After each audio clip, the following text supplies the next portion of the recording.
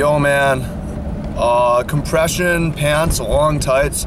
I wore long tights for the first time yesterday.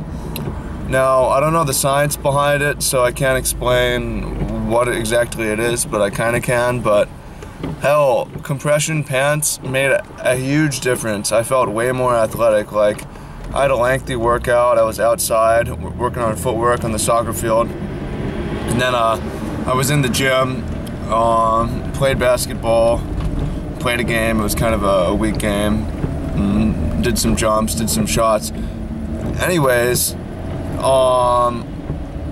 point is, yeah, the compression shorts, or compression pants rather, just made a tremendous difference. I don't know why it took me so long to try them, but like, I'm gonna be rocking something like that for a while because I definitely have a tendency to get cold physically. My knees will get cold or whatever, and then I need to get off, stop the workout. But definitely something that the compression tights will do is they just trap heat and they keep your body warm. And I think that staying warm is half the battle. If your temperature is hot, I think that's good because it's just better to be warm than to be cold, right? And athletics definitely seems that way to me.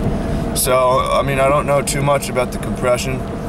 If y'all do know the science or whatever, have studies or whatever, you can throw them in the comments. I might make another video later on that has more info on this, but definitely something to think about. Like, any kind of compression is really, really common in athletics. Compression shorts, compression pants, compression arm sleeves or whatever.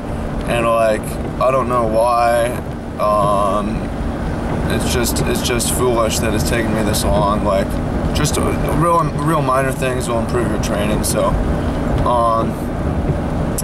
yeah, I hope you found this useful, and hopefully I'll find this useful too, as there'll be an interesting discussion in the comments. So we'll see what's going on with that.